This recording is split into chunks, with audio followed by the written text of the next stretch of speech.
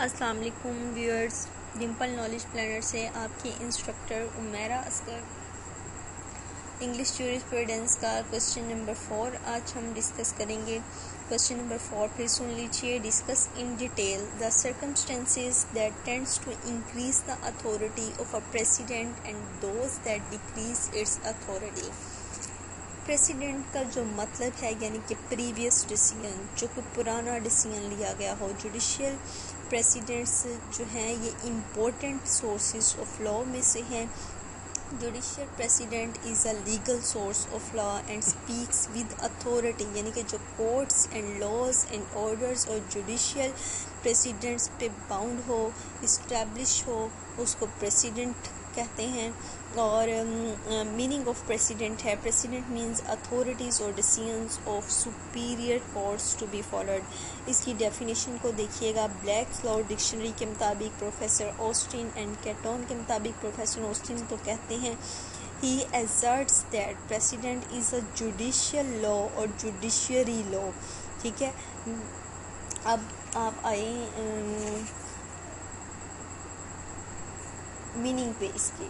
The expression ratio descended has possible 3 meanings۔ اس کے 3 طرح کے میننگس آپ نے جو ہیں وہ سرچ کرنے ہیں۔ اور پھر ہے kinds and classifications of precedents، declaratory precedent، original precedent۔ پھر ہے authoritative precedent، persuasive precedent،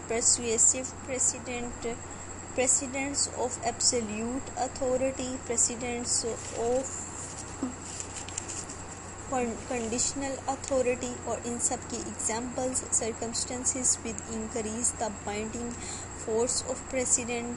اس کی جو فورسز ہیں، اس کے circumstances ہیں۔ approval of superior court، earlier decision، absence of hesitation and criticism، approval of same rank courts, earlier appreciation by people، original precedents، immense of lawyers, fully contested, lapse of time, frequent followed, factor which reduce the binding force of precedent،